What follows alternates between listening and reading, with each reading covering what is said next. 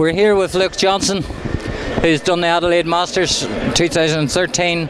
And we're at the King's Hall here, obviously, at the Belfast Festival of Bikes.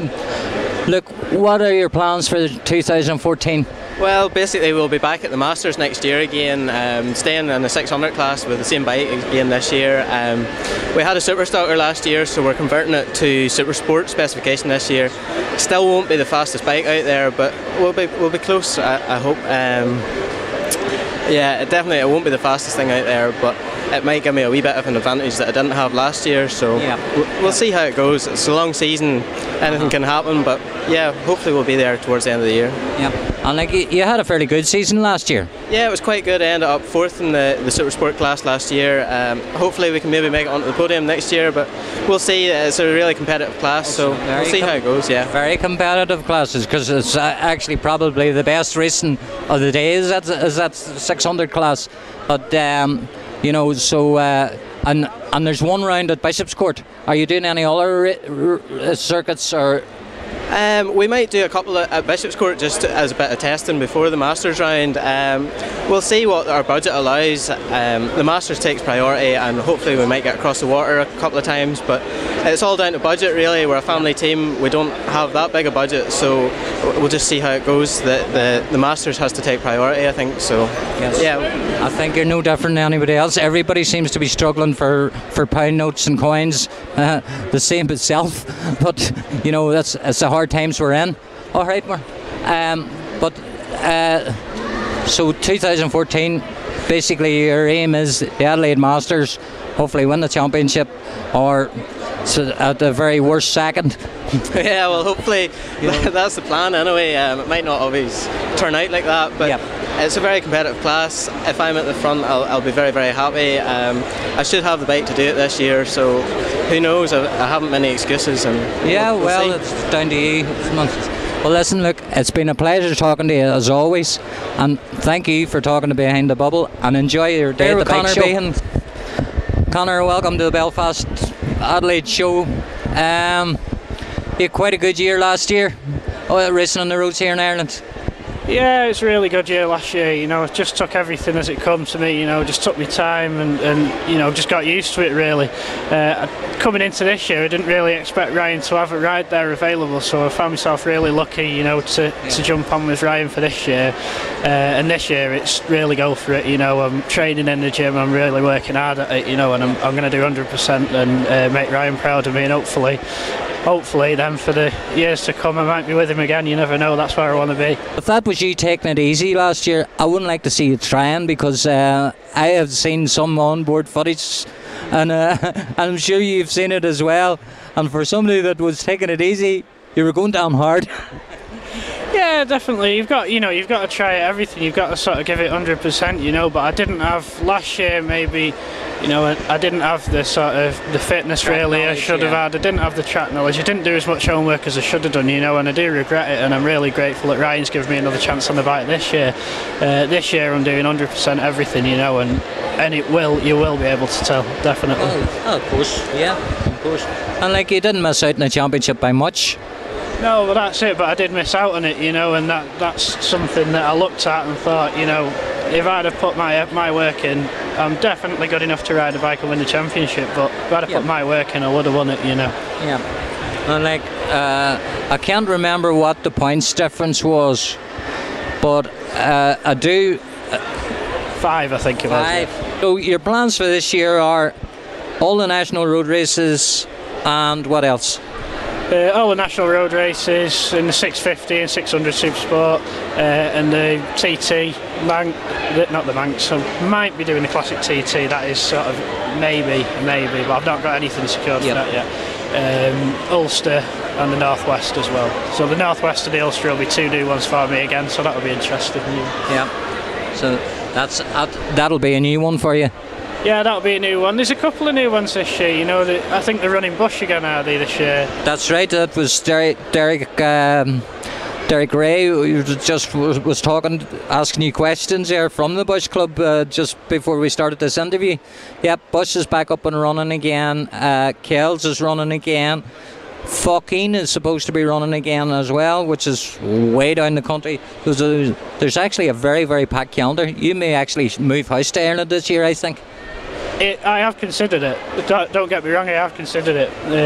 Like I say, it's like me learning year cut in half again, you know, from last year. But no, I'm going for it 100% this year, so we'll be okay. Well, I wish you all the very best in 2014. And you try your heart out, you know, and the results will come. Conor, congratulations on runner-up last year. Yeah. And hopefully you maybe be able to do one better this year.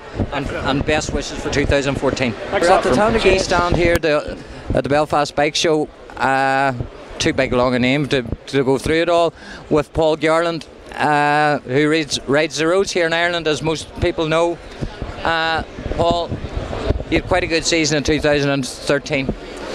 Yeah, we had a good season. We had especially in the smaller class, the VSV class, we had a couple of good results. We were just outside the top 10 at the Northwest.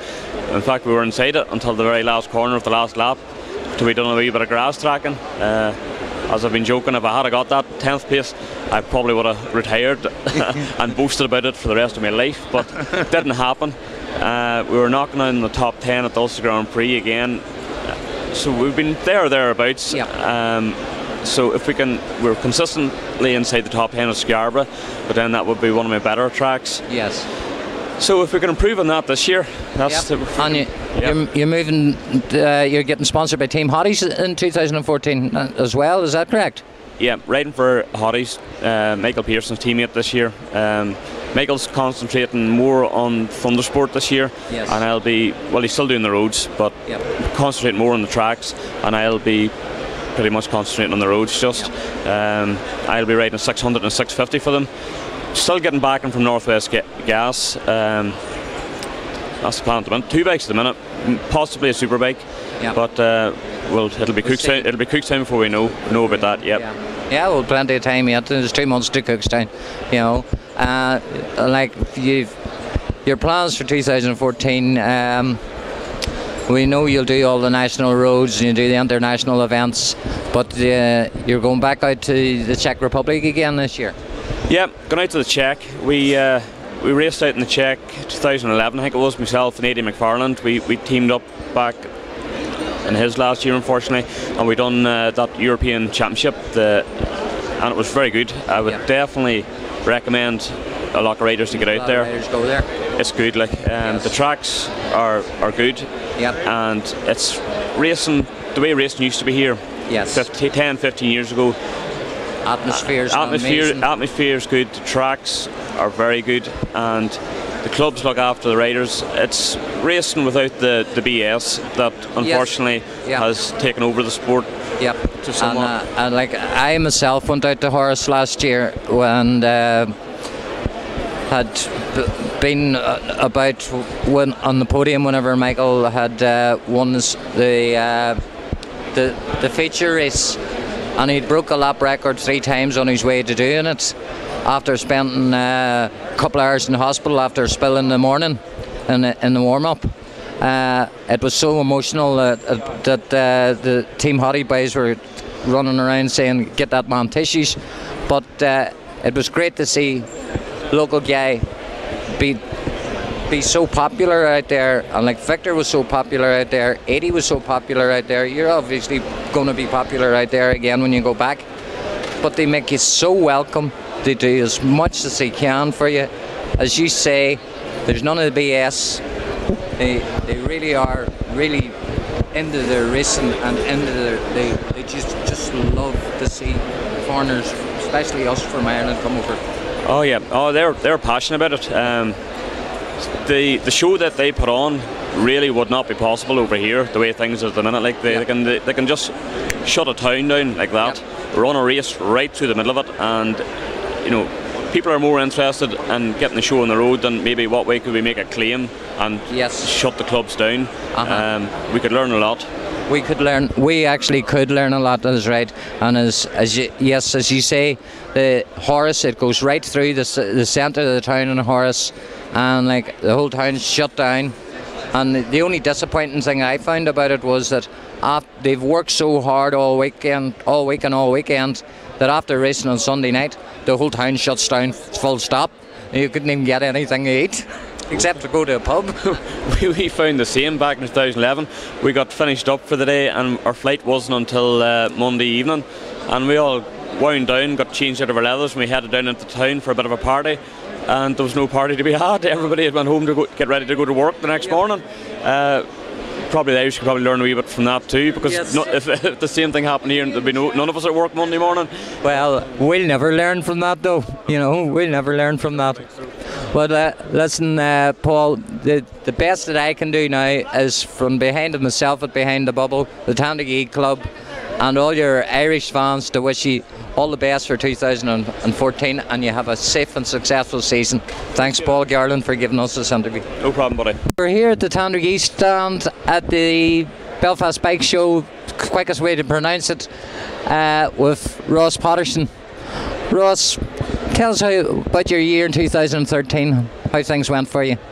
The start of the year I was riding a 125 and it didn't really go that well. I'm 6 foot tall, so I was a bit too big for it. And then in May I got a 600, and I was just going to take it as a learning year on it, but towards the end of the year I was getting real good results. I was winning cup races and getting in the top 10 in the pro classes, so it was a big surprise for myself.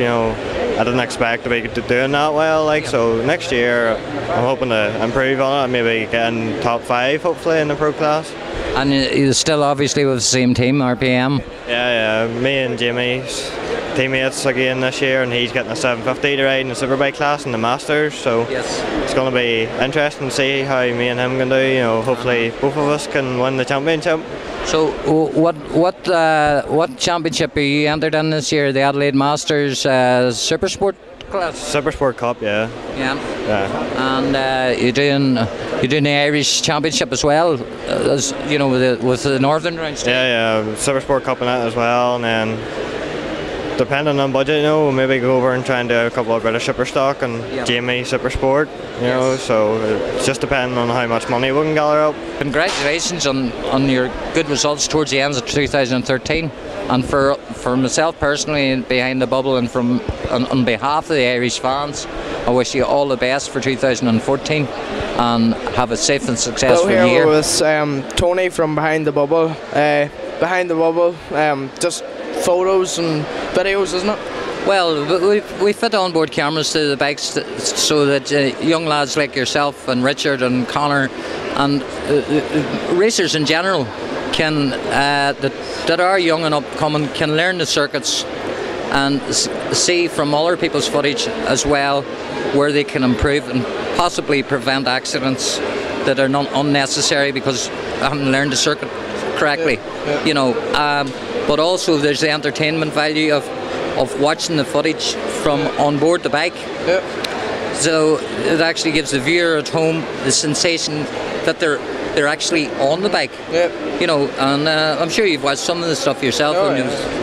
So really I should be asking you what your opinion of it is. So I will ask you what your opinion is of what. Well, I've benefited from some of the footage, obviously from Connor and the other lads, but definitely it is getting better footage, and it's really turned out to be quite successful, so I wish you all the best in the business. Thank you very, very much. Cheers.